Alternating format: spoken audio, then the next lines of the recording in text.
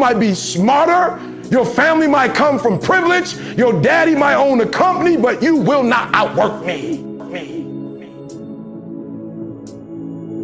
He told the guy, he said, when you want to succeed as bad as you want to breathe, then you'll be successful.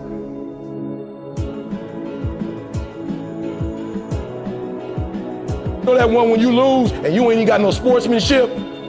You know that one? Normally, you know, you lose, you just man up. You don't want to shake their hand, but you do it anyway because that's a part of the game. But when you get so tired of losing, when you get pissed, when you can't take losing no more, you lose the whole shaking the hand and you just walk off. And Mike walked off with a tear in his eye. And let me tell you something. He walked off and said to himself, this will be the last time the Pistons ever beat me again. So you got to stop telling people you wrote a book and you got to start saying you're an author. You gotta promise me when I give it back, you give me something. So she's like, all right, cool. She took the jewel and she said, what do you want from me? And he said, what I want from you is whatever was inside of you that allowed you to get this to me. It's a different mindset. It's a different mindset. Whatever's in you that allowed you to be willing to get at to me. Worst thing in life is not to be broke. The worst thing in life is to take some success and then you gotta go back to being nobody. That's hard. If you only have 24 hours in a day, your success is dependent upon how you use the 24. Once you understand how valuable time is, that's it. Listen to me. That's it. You get 24. I don't care if you broke, you grew up broke. I don't care if you grew up rich. I don't care if you're in college, you're not in college. You only get 24 hours. We talk about opportunities. Yep, you right here in it. And the difference between those of you who will succeed and those of you who will fail, you're not taking advantage of your opportunities. You partying, you smoking, you drinking. You listen to me very closely. I have guys come to me all the time, you know, E.T., what you trying to say? Something wrong with smoking weed? When you become successful, you don't ask what's wrong with something. You ask what's right with it.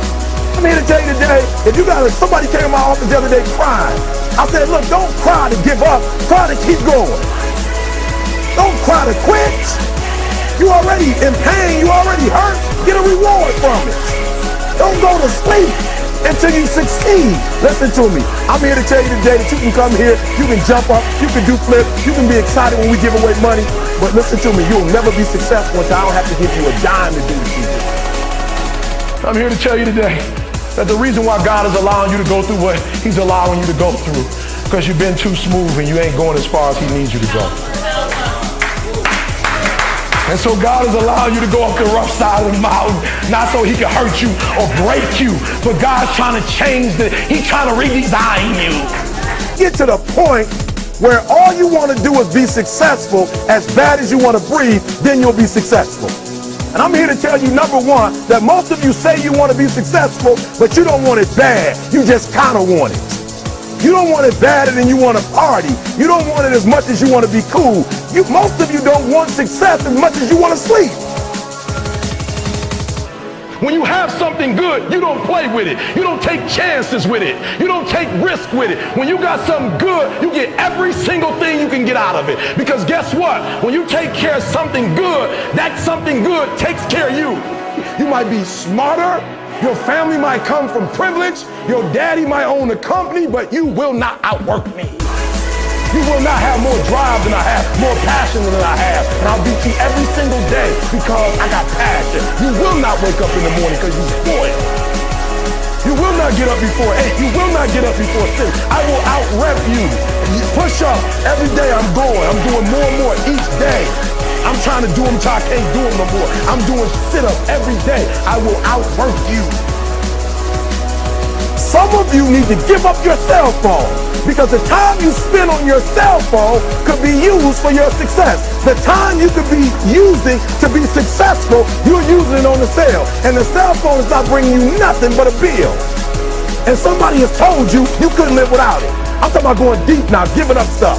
Watch what it says. To be able at any moment to sacrifice what we are for what we could be. Class 1, listen to me. Pain is temporary. It may last for a minute, or an hour or a day or even a year. But eventually it will subside and something else will take its place. If I quit, however, it will last forever. You're spoiled. We're going to keep it real tonight. Some of you are spoiled brats. Every time you ever got in trouble, somebody in your house got you out of it. Every time you've done something you're not supposed to do, people say, Eric, your mother's a tyrant. You're right. She kicked me out. You're right. She's mean, but she developed a man because she put me out there and said, you're going to have to grow up. And some of you have never learned to grow up. And so every time something get hard, you quit, you call mama. I dare you to take a little pain. I dare you. I dare you not to go home. Somebody said, I don't go home, I feel bad. Go through it. You ain't gonna die. At the end of pain is success. You're not gonna die because you're feeling a little pain. I'm not eating like I eat at home. That's why you're about to go to the next level, because if you keep eating like you ate at home, you will keep being a boy or a girl.